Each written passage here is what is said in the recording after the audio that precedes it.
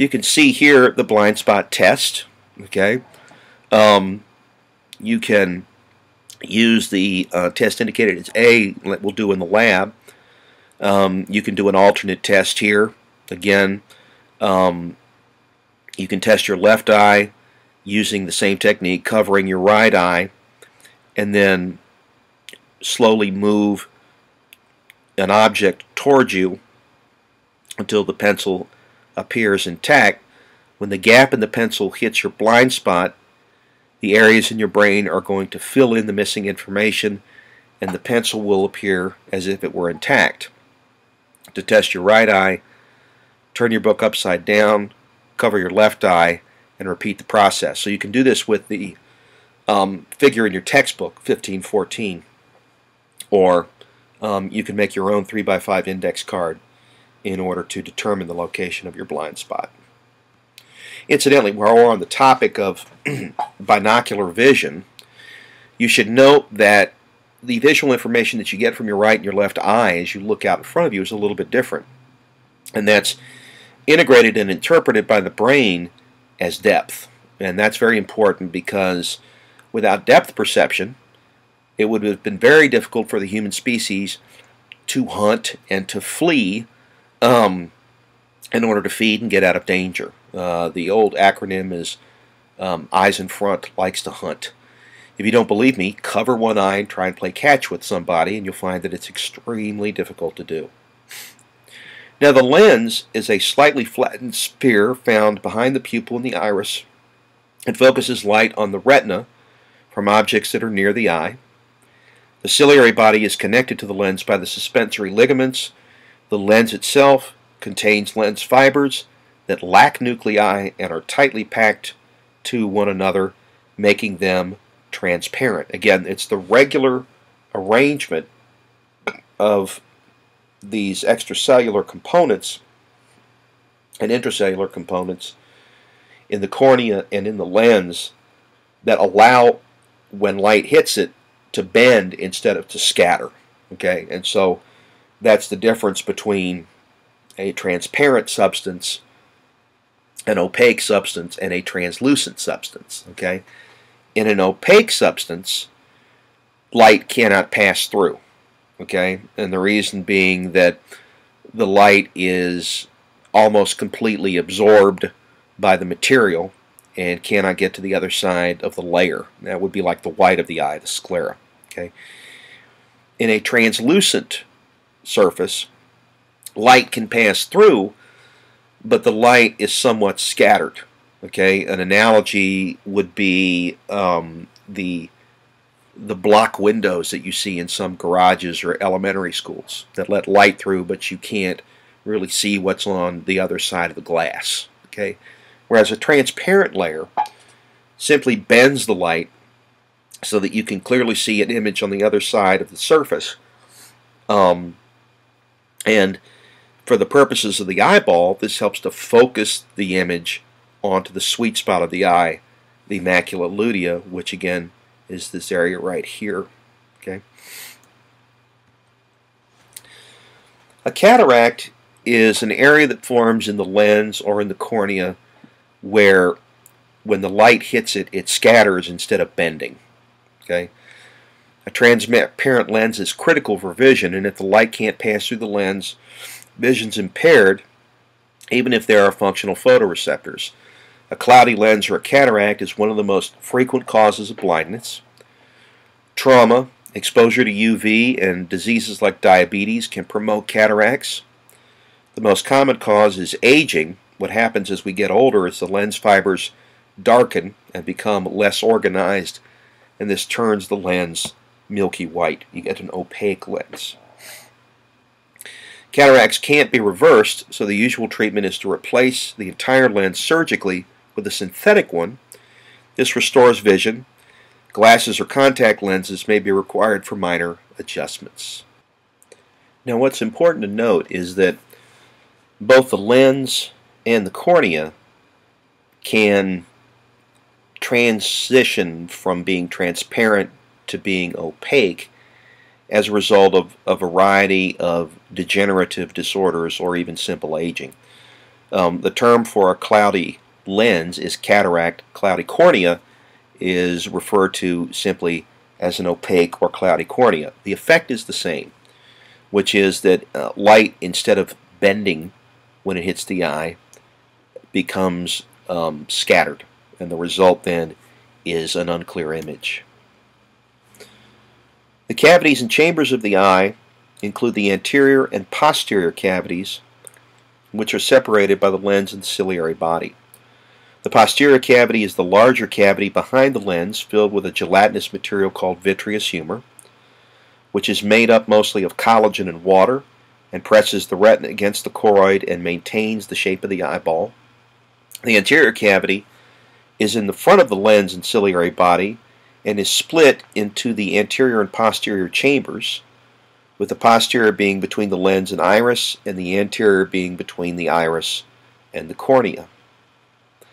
Both chambers are filled with aqueous humor, which is a blood filtrate, secreted by the ciliary body from the posterior chamber through the pupil into the anterior chamber, and it's drained from the anterior chamber into the sclerovenous sinus, which is a blood vessel network found at the anterior edge of the iris that drains the aqueous humor out of the anterior chamber.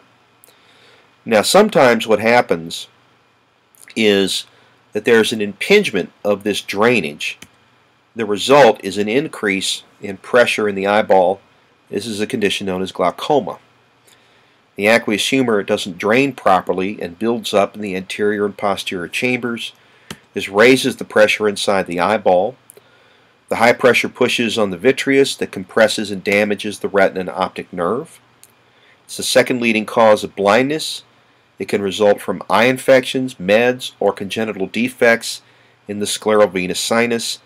In most cases, the cause is unknown. Most people who have glaucoma don't have any symptoms other than gradual loss of vision, which can occur slowly, so it may not be detected until the disease is advanced. Unfortunately, lost vision cannot be restored, but progression can be stopped or slowed with medications that either improve drainage or reduce the amount of aqueous humor produced. If the medications fail to control intraocular pressure, we can use surgery in order to intervene. Now, you may have heard that one of the treatments for glaucoma is the use of marijuana, and the research on this is very mixed. It's been shown that the active ingredient in marijuana smoke, THC, can temporarily drop intraocular pressure. However, it's not sustainable, and the result is that once the effect passes and the intraocular pressure builds back up, the advance of glaucoma increases. It's also been reported that it can reduce some of the pain associated with the disease. However, any prescription painkiller like an opioid is capable of the same effect. So the research on marijuana and glaucoma is, to say the very least, mixed. Okay, let's talk a little bit about how vision actually works. It's the perception of light reflected by objects. Remember that an object color is the wavelength of light that bounces off of it. The other wavelengths are absorbed by the object. The eyes and the visual pathways in the central nervous system determine the object's size, shape, and color. The object's distance, rate, and direction of movement can also be interpreted by this special sense. Note that in the universe there's a form of energy known as electromagnetic radiation. Okay, it's termed electromagnetic because it has both an electrical and a magnetic component. Okay, it's one of the most unusual forms of energy in that it can propagate through a vacuum. This electromagnetic radiation is going to vary in intensity according to its wavelength. Gamma rays and X-rays have short wavelengths, while microwaves and radio waves have long wavelengths. And so gamma and X-rays carry a lot more energy than something like a radio wave would. Visible light is the range of wavelengths that we can perceive. These are the colors of the rainbow, Roy G. Biv, right? Red, orange, yellow, green, blue, indigo, violet. the shorter wavelengths of visible light, which include blue and violet, are going to have more energy than the long wavelengths of light, which are in the orange and red range. A photon is the basic unit of light, and it stimulates photoreceptors in the retina. Now, there's a couple of equations that it's good for general knowledge to know these, that relate wavelength and frequency. Okay, wavelength, indicated by the Greek letter lambda, is equal to 1 over frequency. Okay, wavelength is simply the distance between two peaks of a wave. Right? If this were a wave, wavelength would be from peak to peak here. Right? And frequency is simply the number of waves that pass a particular point in a particular amount of time. Okay? So the higher the frequency, the more rapidly the wave passes that particular fixed physical point. Now, why do I say that energy is directly related to frequency? Well, there's an equation, E equals h nu, where E is energy, h is a constant, and nu is the frequency of the electromagnetic radiation. Okay, so what we see here is that the higher the frequency, the higher the energy. Okay, as a result, the smaller the wavelength, the higher the energy of the associated wave. Okay, this little h here is called Planck's constant. Okay, you probably learned about it if you've taken physics here at UC or perhaps in high school. And the relationship between frequency and wavelength goes really for any wave form. Light rays can be bent, which means they are refracted, when they pass through a translucent object. The refractive index of an object measures the amount of refraction it exerts on the light rays. Air has a refractive index of 1, which means that light passing through air is not significantly bent, while water has a higher refractive index than air and thus can significantly refract light. And so you can see the behavior of light when moving from mediums that have the same optical density. The direction of the ray of light does not change, whereas when we go from an optically less dense to more dense medium, the light will be bent towards midline. Okay, so you can do this experiment at home with a pencil and a glass of water. You put the pencil in a glass of water so that half of it's out of the water and half of it's in the water, and when you look at the pencil from the outside of the cup, it looks like it's broken, when in fact it really isn't, and that's due again to the bending of the light rays. Refraction of light depends on the angle at which the light strikes the surface of the object. The greater angle causes greater refraction. As a result, curved surfaces bend light rays more at their edges. A convex lens has a surface that bulges outward at the middle and causes the light rays to converge or focus as they pass through it, while a concave one is thicker on the edge and is depressed in the middle and causes the light rays to diverge or spread out. Okay, we'll find out that it's the use of these kinds of lenses that can treat conditions such as myopia and hyperopia. That's nearsightedness and farsightedness. Note that clear vision requires that light rays are focused on the retina, not in front or behind it. The function of the lens and the cornea is shown here.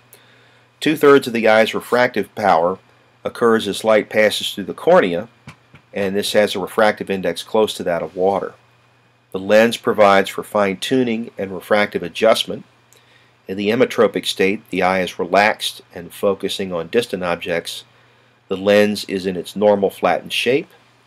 Parallel light rays are minimally refracted by the cornea and focused on the retina, whereas light rays from objects closer to the eye need increased refraction, greater than the cornea alone can provide, as they are more scattered. The lens changes shape into a more thickened shape, known as accommodation. The thicker lens refracts the light more than a flattened lens, so that more light rays get focused on the retina. And so this is the property of the muscles that change the shape of the lens. if we look here at the lens itself, remember that it's connected by ciliary bodies to, by suspensory ligaments to the ciliary body. This surrounds the lens and relaxes when viewing distant objects. It pulls this sphincter-like smooth muscle away from the lens, and this creates tension on the suspensory ligaments, and this flattens the lens and reduces its refractive capability. So it makes the lens long and thin. Okay? The ciliary body contracts when viewing a nearby object, and this allows for a phenomenon known as accommodation.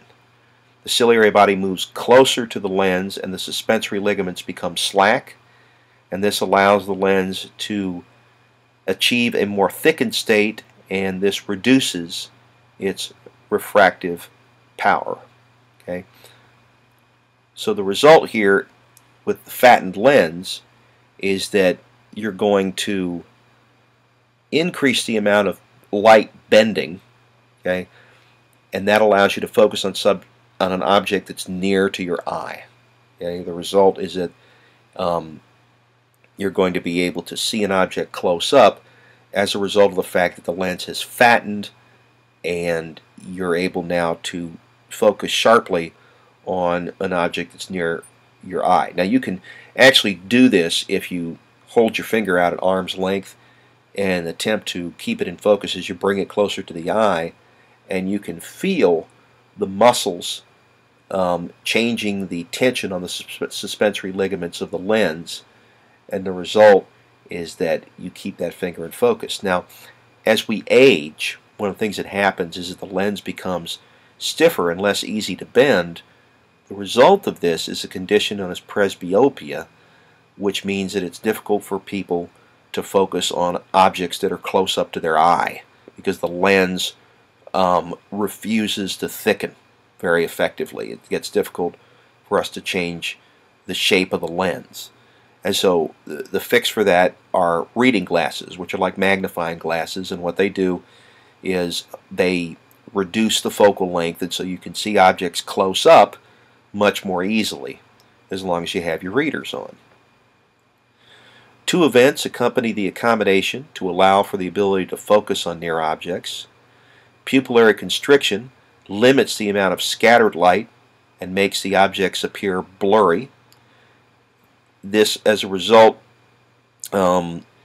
causes the light that enters the edge of the lens to bend. The objects appear more focused as a result. Okay? Convergence is a process by which the eyeballs move more medially to direct light rays onto the photoreceptor dense region of the fovea centralis, known as the macula lutea. Okay, so remember that the sweet spot of the retina is the area of the greatest density of cones. That's the macula lutea, or yellow region. Okay, and the center of that is the fovea centralis, and that's the region within the lutea that contains the greatest population of cones. Okay, we want to take a look here at some errors of refraction. So, young people who have perfect vision for distance are able to use their soft crystalline lens to pull focus for near when they contract the ciliary body, making the lens fatter. As we get older, however, this crystalline lens stiffens up and we lose this ability to pull focus for near, so that objects such as books and magazines are blurred unless we put on reading spectacles. During normal vision, light first enters the eye through the cornea, then passes through the pupil and the lens, where it is focused at a point on the retina at the back of the eye. Astigmatism is caused by a deformity of the eye, in which the shape of the cornea is more oval and asymmetric than the normal round shape. This deformity causes light to focus on points in front of and or behind the retina instead of on the retina itself, causing images to be blurred or distorted. People with astigmatism may also report frequent headaches or eye strain. Astigmatism is a very common disorder, and it can occur with either nearsightedness or farsightedness. Blurred or distorted vision caused by astigmatism can be improved by wearing glasses or contact lenses. Okay, we pick up with the retina. This is the neural tunic of the eye that's involved in turning light and color into vision, electrical information that we interpret as vision.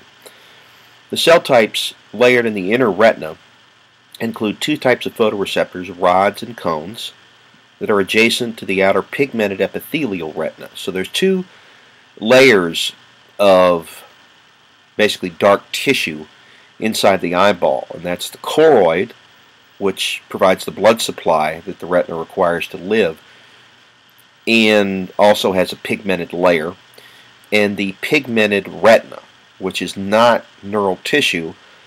The purpose of the dark color is to absorb light so it doesn't bounce around inside the eyeball and interfere with vision.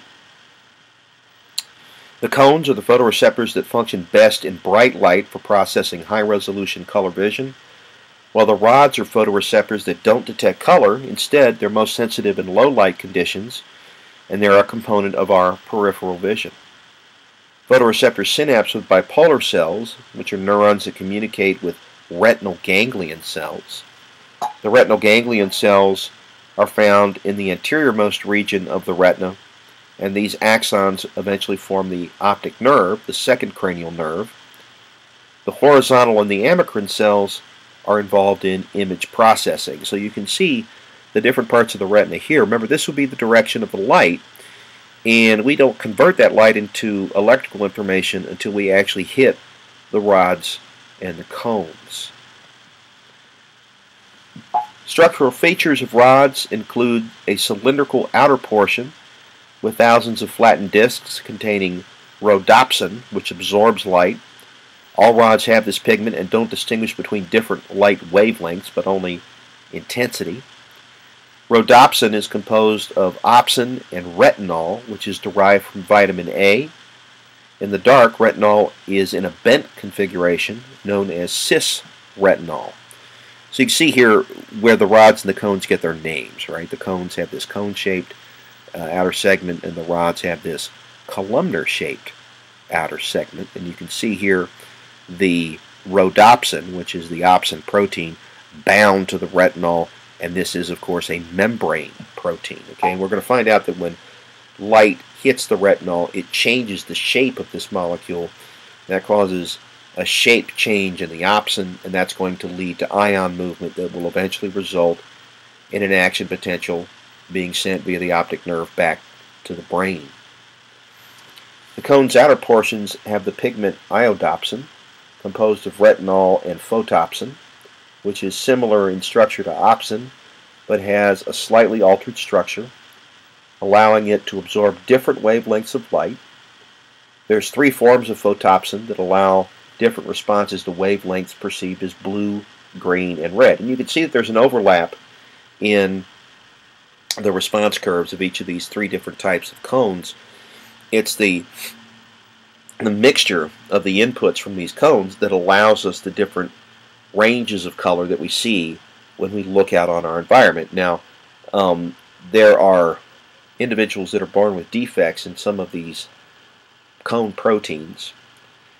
The result is that they have difficulty distinguishing between certain wavelengths of light. You've probably heard of a condition known as color blindness, where, for instance, an individual might not be able to distinguish between the colors red and green. This is inherited on the X chromosome, and that's why it affects more males than females. And there's no cure. They simply have to adjust to a world in which red and green appear to be the same shade. But this is at the level of the proteins that are found in the membranes of the cones. Transduction of light into electrical signals begins when a photon encounters a disk in the outer segment of the rod or cone. The following events occur when a photon of light reaches a photoreceptor. In the absence of stimulation, i.e. in the dark, photoreceptor cells are depolarized and continuously release neurotransmitter onto synapses with other neurons.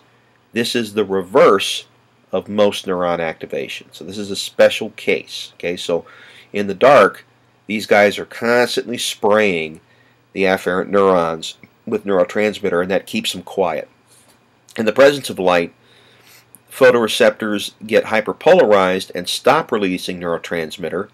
This alters the activity of the neighboring retinal cells and sends information to the brain. In the dark, the opsin and the cisretinol combine, forming rhodopsin in the disc membrane of the rod. The G-protein complex transducin and photodiesterase are inactive, as shown here in the figure. Sodium ion channels in the plasma membrane of the outer segment are opened by second messenger's cyclic guanosine monophosphate, which is bound to them. This is an example again of the gradient's core principle. The result is that sodium ions flow down their concentration gradient and depolarize the cell. Now this is all in the dark. When light strikes the photoreceptor, it causes the retinol to change to a trans configuration, and it separates from the opsin. This is activated in the presence of light. The transducin activates phosphodiesterase. Okay, so what's going to happen here is that the PDE is going to act on the cyclic GMP. It's going to cleave it, and it's going to cause it to disengage from the sodium channel. The sodium ion channels then close, and the photoreceptor hyperpolarizes. The phosphodiesterase converts cyclic GMP into GNP. Reduced levels of cyclic GMP cause a reduced number of open sodium channels. The influx of sodium ions falls as a result. Okay? So what happens now, instead of a depolarization, is a hyperpolarization. Okay? So you're going to increase the charge differential between the inside and the outside of the cell. When light strikes the photoreceptor, the light causes the retinol to convert to transretinol and separate from the opsin. The activated transducin activates the PDE. Sodium ion channels close and the photoreceptor hyperpolarizes. The amount of sodium influx decreases. The rhodopsin is bleached when the transretinol dissociates from the opsin and no longer responds to light. The transretinol has to travel to the pigmented epithelial cells of the retina's outer layer, where the cisretinol is reformed at the expense of ATP. The reformed cisretinol is then transported back to the photoreceptor, and then we repeat the entire cycle. Okay? Now, the result of this is that in the hyperpolarized state, the rods and the cones are not going to release photoreceptor. I'm not going to release neurotransmitter onto their afferent neurons. The result of this is going to be the production of an action potential in the target. Light and dark adaptation allow for adjustments in the amount of light present in the environment. It partially depends on the size of the pupil. In the dark, when light is suddenly decreased, the cones can no longer function. The rods are slow to regenerate enough rhodopsin to function, and it can take up to 40 minutes for the rods to be completely functional. Thus, the retina is very sensitive. In the light, when light levels suddenly rise, it bleaches the rods and cones, resulting in a blinding glare. The rods become non-functional. The rhodopsin is bleached as fast as it's regenerated. The cones can regenerate functional pigment faster and are able to respond within a few minutes as their sensitivity decreases. Now what you're looking at here is the setup with the rods, the bipolar cells, and the ganglion cells.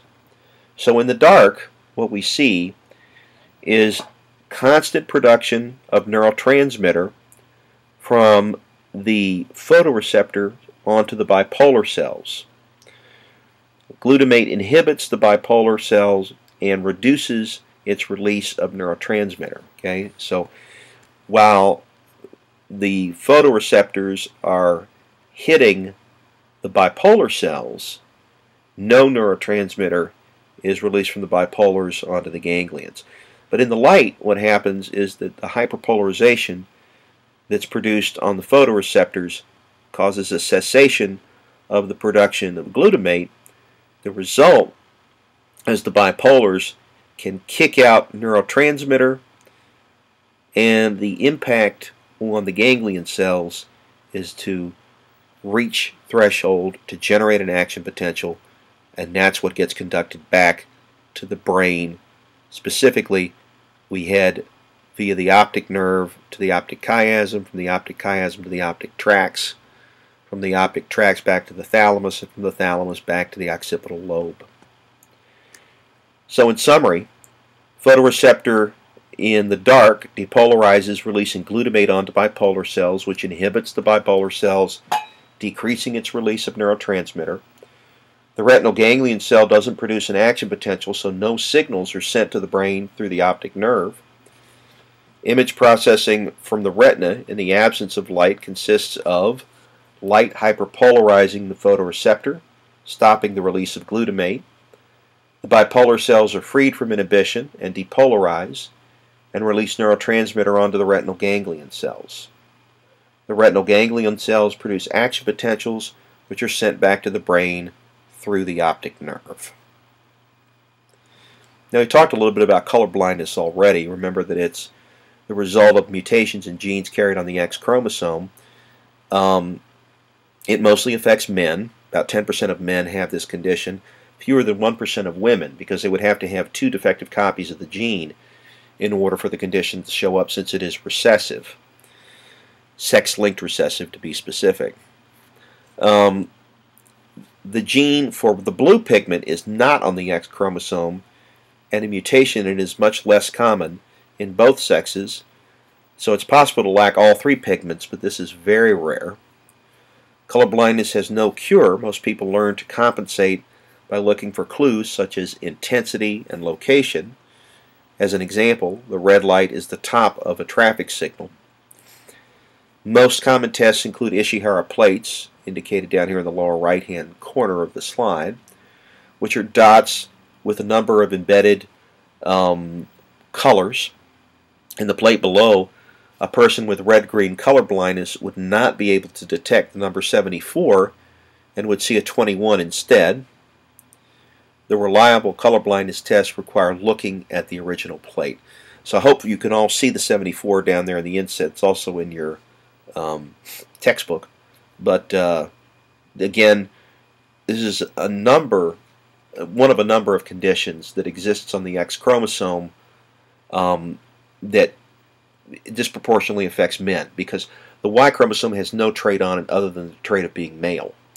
And so any defect on the X chromosome, whether it be from a dominant or a recessive gene, will show up in the male. Okay, let's take a look at visual pathways. Hi everyone, this is Mr. Herbst here, and today's focus is going to be on visual nerve pathways of light and images through the eye and brain. Now that's a little bit confusing, but think of it like this. You have stuff that you see, and it has to be handled by your brain. Now things get pretty confusing when you think about where the light goes, but let's say, for example, that you have things in your right visual field. These are things that you see in the right side of your body. They are actually handled by the left side of each corresponding eyeball. Now, why does that happen? Well, because the eye is a convex lens. So here we have the lens of the eye right here that I'm circling in red. That is a convex lens. A convex lens is thicker in the middle and thinner on the outside. So what does that do to the image? Well, here we have a convex lens. That's L right here. You may have seen this in physics, but on this side, things are coming into your eye. And on this side, this is the inside of your eye. So let's say that you're looking at a candle. The candle is right side up. Now, when it enters your eye, the convex lens is actually going to invert the image, flip it upside down. So even though you may be looking at it right side up, it's going to be upside down when it's projected on the back of your retina. Now, that's a little bit confusing to think about. So here's a diagram of pathways of light through the eye. So in blue is everything that you see on the right side of your body. So go ahead and follow the blue back. It's processed by the left side of each corresponding eye. So it's handled by this region here of each corresponding eye. That happens because of your eye lens inverts the image. Now in your left eye, the blue, which is on the temporal side of your body, temporal means temple, is going to travel down the temporal nerve and eventually make its way to the back of the brain. Now on this side here, something a little bit more confusing happens.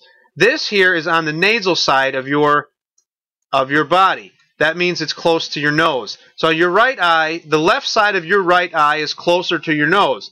So the image is going to pass down the nasal fiber here, but it's going to have to do something weird. It's going to have to cross over at what's called the optic chiasm. So the nerve is actually going to cross over to the other side of your brain at the optic chiasm. So the left side of your brain is going to handle everything that you see on the right side of your body.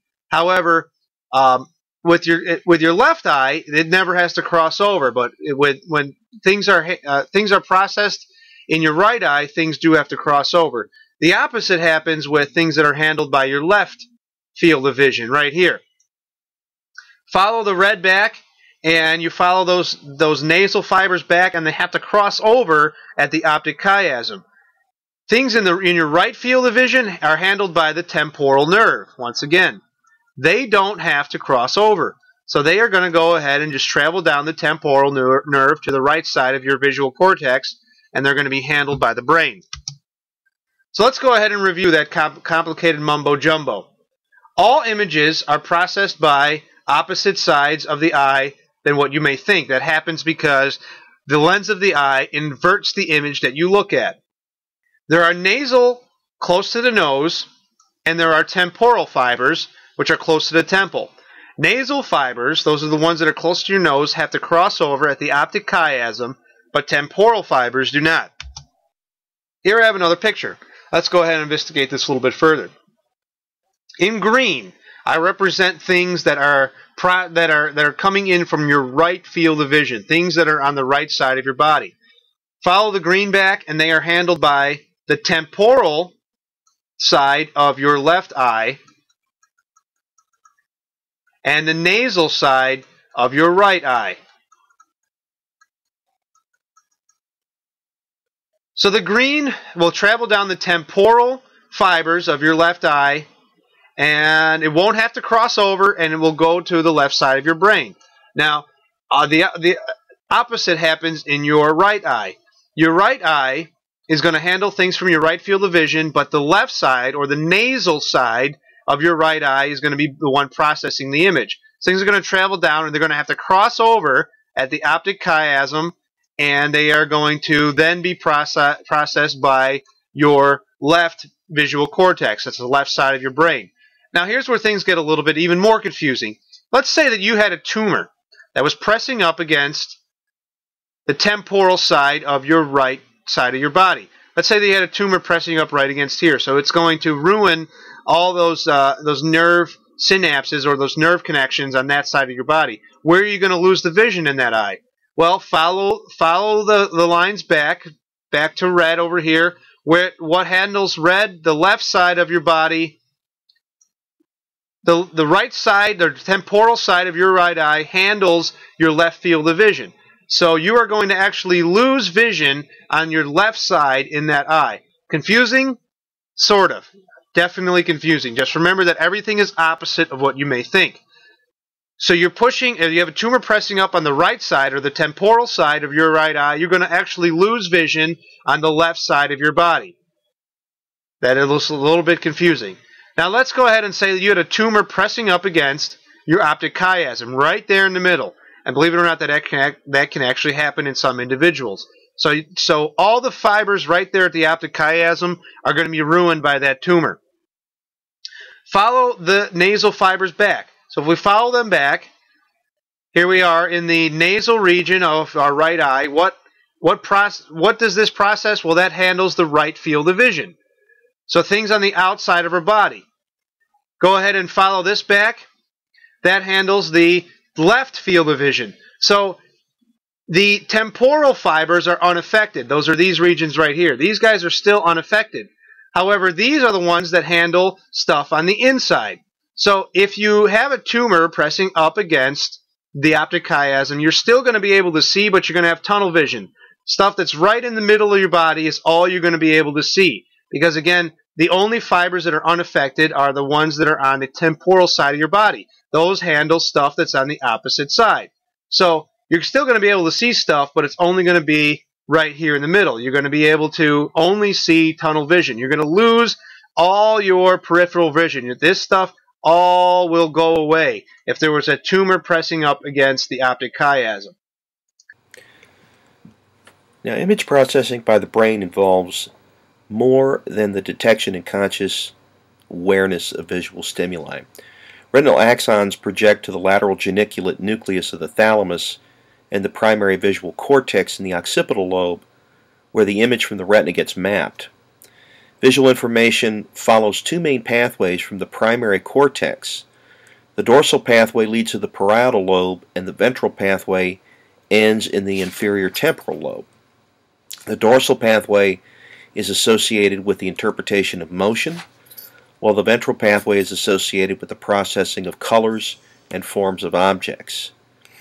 Other regions of the brain are associated with visual memory and behavioral decision-making that are based on these cues. And so you can see here an example of how it is that vision takes place, right? So what we have is light reflected off an object that passes through the four transparent layers of the eyeball: the cornea, the aqueous humor in the anterior chamber, the lens, then the vitreous humor in the posterior chamber.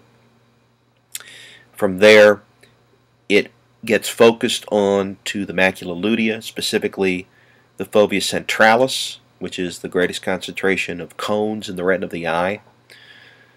That generates an action potential via the hyperpolarization of the photoreceptors, leading to reduction of glutamate on the bipolar cells, which causes neurotransmitter release onto the ganglion cells that feed into the optic nerve. The optic nerve then leads back to the optic chiasm, which then leads back to the optic tracts, which project onto the thalamus.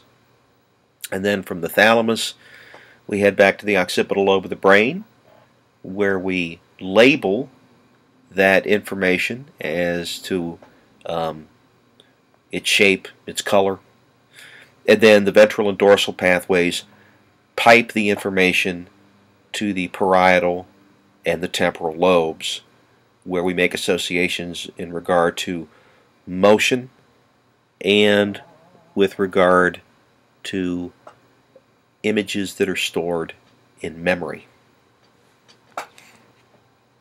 Okay, our next special sense is the ear. Now, odd as it seems, the ear is actually responsible for two special sensations: the ability to hear and also the ability to maintain our balance.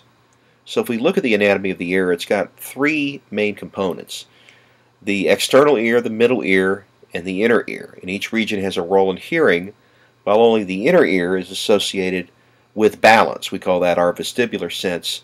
And the two main structures that are key in our ability to maintain our balance, whether we're not moving or whether we're moving, are the semicircular canals you can see up here, and the vestibular apparatus down here. Okay, all of this is embedded in the temporal bone. Okay, and what divides the different parts of the ear, the external from the middle, is the eardrum or tympanic membrane. The middle ear runs from the tympanic membrane to the cochlea, specifically the oval window of the cochlea. And then the inner ear consists of the semicircular canals, vestibular apparatus, and the cochlea. The outer ear is the externally visible region of the ear, It has the following features: the auricle, or pinna, which is elastic cartilage with the exception of the lobule that's covered with skin, and it helps to funnel sound waves into the external auditory canal. The external auditory canal, or meatus, which is slightly curved and runs through the temporal bone and terminates at the tympanic membrane. The canal is lined with modified sweat glands known as ceruminous glands that generate earwax, which is a yellowish-brown gray substance that retards mold growth and keeps insects out of the ear. Earwax lubricates and waterproofs the canal and tympanic membrane. It also helps to trap and remove debris before it reaches it. The tympanic membrane is a thin sheet of epithelia and connective tissue, and it separates the outer and middle ear regions. The membrane is cone-shaped with an apex or tip pointing into the middle ear. It's connected to a tiny bone or ossicle.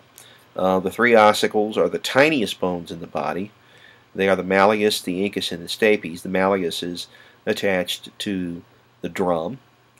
The incus is medial to the malleus, and then the stapes actually rests on the oval window of the cochlea.